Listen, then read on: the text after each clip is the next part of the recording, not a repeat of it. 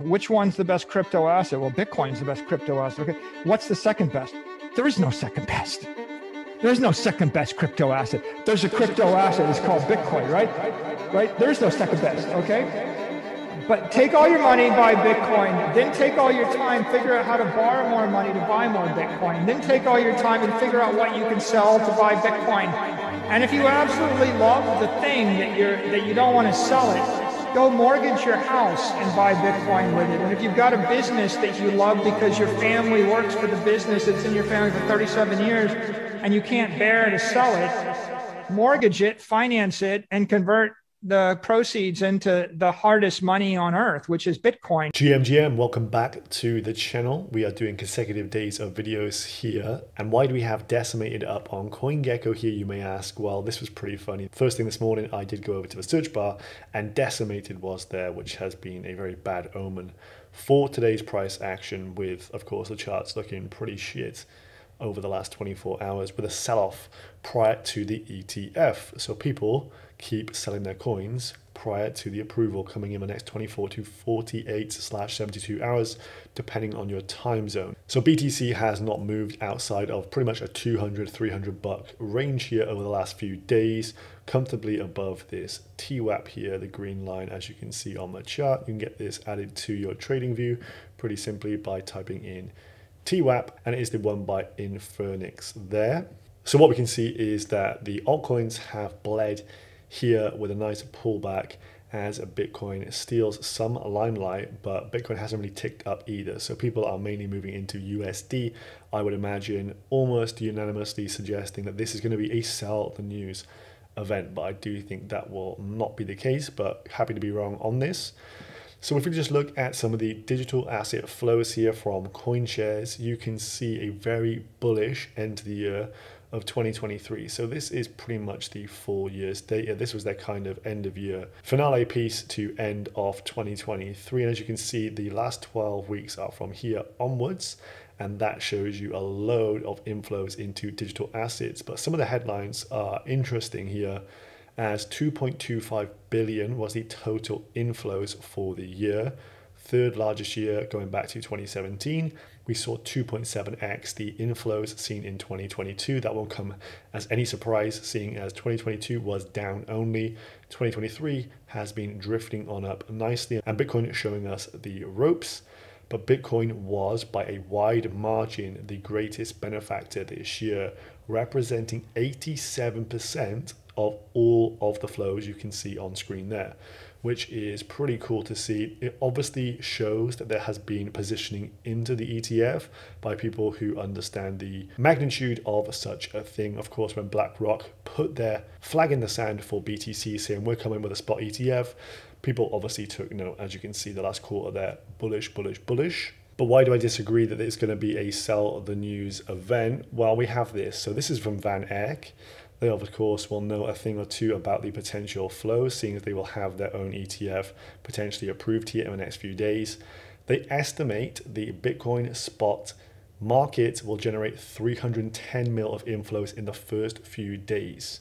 So from the first few days, maybe at the end of this week, we could see 310 mil. That would be one of the biggest candles on these weeklies here. This would rival this week here and this one here in just those first few days, if their estimates are correct. They suggest then total ETF flows over the first quarter, 750 million. So we would have another quarter similar to the final quarter of 2023 there, if that does occur.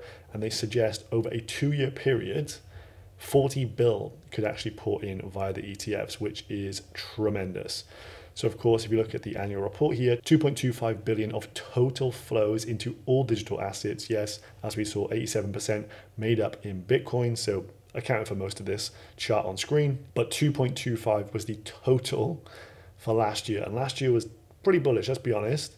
So imagine 40 billion, if these estimates are correct, what that could do to the crypto markets here. So I did tweet out earlier something like, you should be watching Netflix. There's a pretty good film out called The Society in the Snow, I believe. Go give that a watch rather than selling your bags now prior to the ETF being actually confirmed and before the markets increase by a 10x due to all the suits coming in with a big money. That is what's going to happen here And I think this is going to be very interesting to see. They also suggest 30K would be the lowest price they could see potentially Bitcoin going down to if we have a sell off. That kind of doesn't really corroborate with these flows if they're correct on screen here. Van Eck did predict in 2024, if Trump wins the election, we will hit an all-time high on November the 9th. So if he wins, we would see an all-time high on that date for BTC, breaking 69K. So that is what the suits coming to the market believe will happen.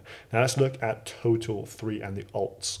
So we have three lines in the sand here. Line 1 around $450 billion for Total 3. Quick reminder, Total 3 is the total crypto market cap, less Bitcoin and less ETH, pretty much the shitcoin index or the altcoin index.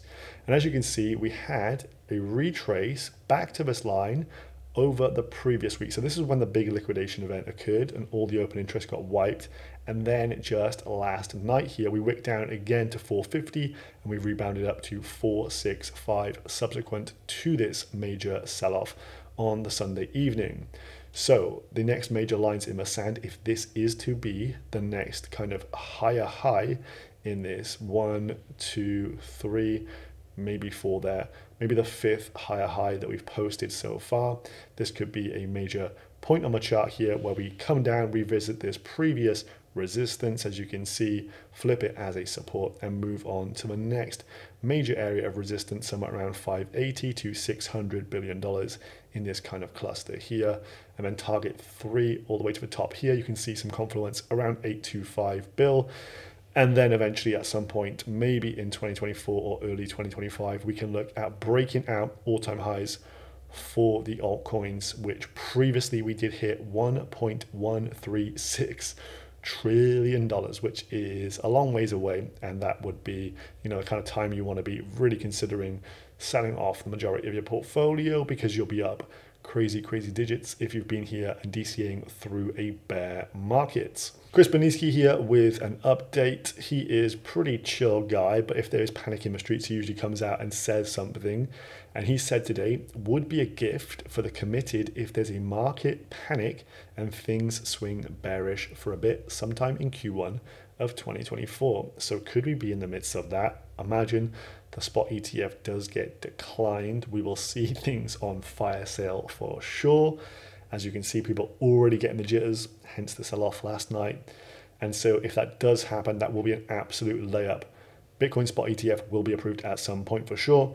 And of course, we can always rely on the Bitcoin halving coming approximately in April of this year. Issuance down from 900 Bitcoins per day to 450 Bitcoins per day. And so the game theory will commence once that happens. And this was pretty funny this morning. Solana meme coins see an 8% price drop after a December frenzy.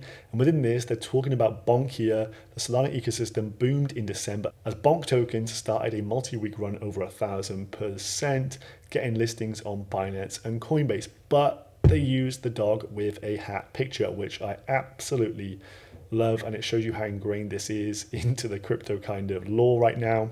Dog with hat, you cannot get away from the damn thing, and you smile every time you see the pup fitted with the knitted.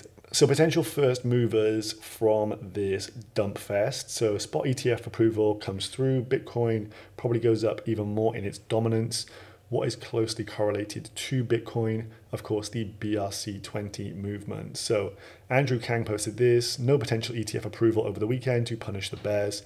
Alts draining to Bitcoin and dollars would not be surprising. That is what we've seen here. Mainly I would suggest $2, but he then posts down here, nice weekend flush.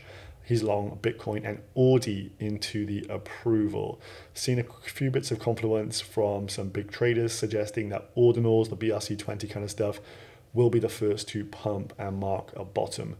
These things were selling off quite badly over the previous week. As you can see, Audi down from the highs of around 87, 89 bucks, 25% off the highs here, down to $66.